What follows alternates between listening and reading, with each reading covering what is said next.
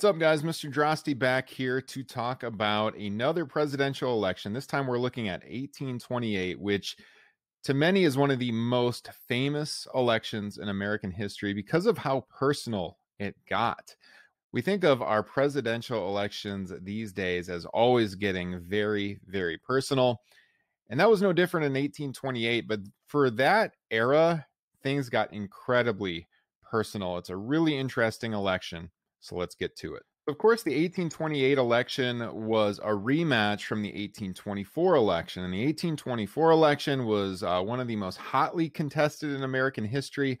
Also, one of the most controversial because you had the alleged corrupt bargain where John Quincy Adams became president after a vote in the House of Representatives. And that vote came about because although Andrew Jackson had received the most votes in the popular vote and also the most votes in the Electoral College, he did not have a majority of the Electoral College. So the election was thrown to the House of Representatives, where it was alleged by Jackson supporters that Speaker of the House, Henry Clay, delivered the House vote for John Quincy Adams, who became the president, and Henry Clay became the Secretary of State. So 4 years later, Andrew Jackson is running again.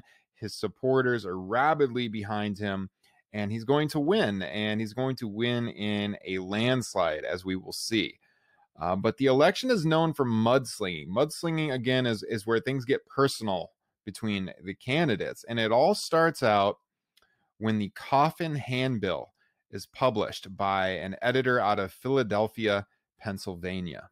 The Coffin Handbill would feature 6 black coffins at the top, talking about how Andrew Jackson had ordered the execution of 6 militiamen during the Creek Wars. There were another 12 coffins down the page to illustrate the deaths of regular soldiers as well as Indians during the Battle of Horseshoe Bend during the War of 1812, which the handbill was alleging Jackson was also responsible for.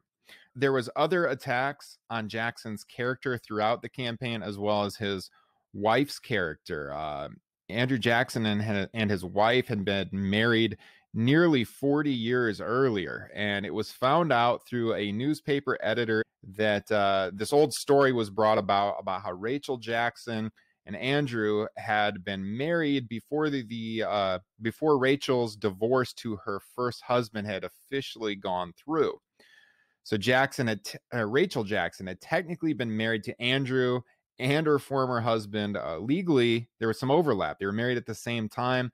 So they called Rachel a bigamist. Her name was dragged through the mud.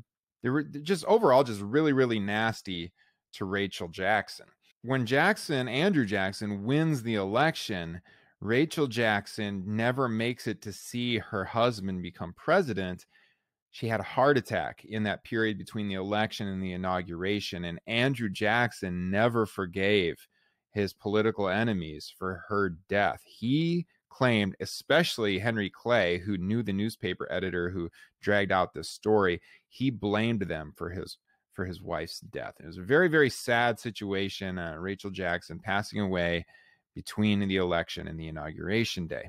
There was also a story brought back about how Andrew Jackson had stabbed a man named Samuel Jackson. Not that Samuel Jackson, but a man named Samuel Jackson in the streets of Nashville. That was published throughout the country. All this was designed to get people to question the character of Andrew Jackson and whether he should serve as president.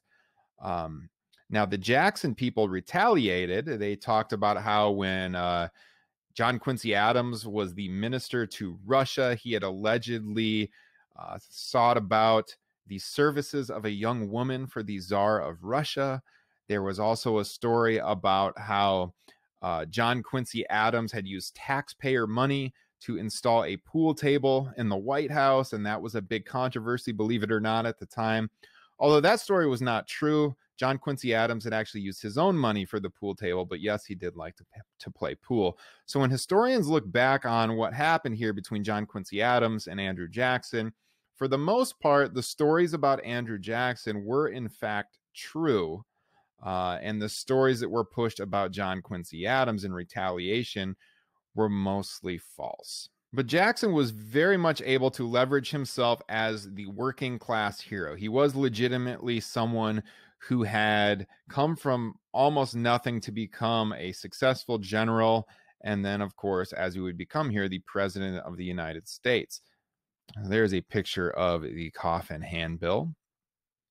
But this is how the election shakes out. And as you can see, Jackson very strong in the South. In the West, John Quincy Adams up in the Northeast, the New England area where he was from, he won some electoral votes. But altogether, Andrew Jackson won 68% of the Electoral College, so a strong majority, which he needed to be elected president. And in the popular vote, he won by 12 points. So resounding victory for Andrew Jackson. This is going to usher in what we call the age of Jackson and a two-term presidency. So here's a picture of Andrew Jackson taking the oath of office in March of 1829. As I said, unfortunately, his wife Rachel did not live to see him become the president because she had that heart attack after the very, very stressful campaign of 1828, which saw her character dragged through the mud.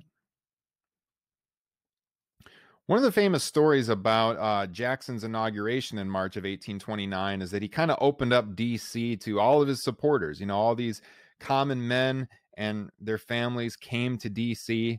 to celebrate his inauguration. And there was this famous party at the White House. In those days, anyone could show up at the White House and gain admittance. And so there was this party. It's probably, though, kind of exaggerated about what happened that night at the White House. You can see I have an article linked down here to a wild night at the White House. How wild it got, like I said, it's probably exaggerated because a lot of those stories were pushed by the Adams supporters who kind of looked down upon the Jackson supporters. So they probably exaggerated just how much they destroyed, allegedly, the White House and the drapes and the carpets in the White House. There was a massive party. Did it get out of hand like the story said? Probably exaggerated a little bit by the Adams supporters to make Jackson supporters, kind of look lower class. So when Jackson comes in, he ushers in something that we would refer to as the spoils system, and that is, to the victor go the spoils. When you take over, you make your supporters appointments in the government. That would be like cabinet offices, obviously, which was something that was typical before Jackson, but even like lower level jobs in the government, everything down to like mail sorters. Jackson would come in, he wants to replace all the Adams people because of this hatred between the two men with his own people. And even on Inauguration Day, that hatred between Jackson and Adams carried through. There was the tradition that the incoming president would pay a special visit to the outgoing president at the White House, and Jackson refused to do that. And then in turn, John Quincy Adams refused to attend the inauguration of the new president, Andrew Jackson. There were also structural changes coming out of the election of 1828. So the new Democratic Party now is going to replace the more traditional congressional caucus system in nominating people with a new nominating convention, which is going to change over the decades. But that was a change going on in the electoral process. And then in looking at the people that supported Jackson, the working class people and his new Democratic Party, they made a change to who could vote in American elections. Prior to this, you had to have property ownership. That was no longer going to be a requirement moving forward in order to vote in American elections. This also followed a trend of more people moving to the cities where they were now renting property because of this coming industrial revolution. Because of that, of course, less people would be able to vote because they weren't owning property. So with the urbanization of America, they needed to change the way that the electoral system worked. But that's the election of 1828. That's how Andrew Jackson becomes president of the United States. And as we're going to see now moving forward in history, the 1830s are a time of massive change. It's a time of what they call Jacksonian democracy in the age of Jackson. And that's how Andrew Jackson became president in 1828. We'll see you guys next time. If you like this video, don't forget to subscribe by clicking the subscribe button down below, and leave a comment and leave a thumbs up if you like this video. I'm Mr. Drosty. We will see you guys next time.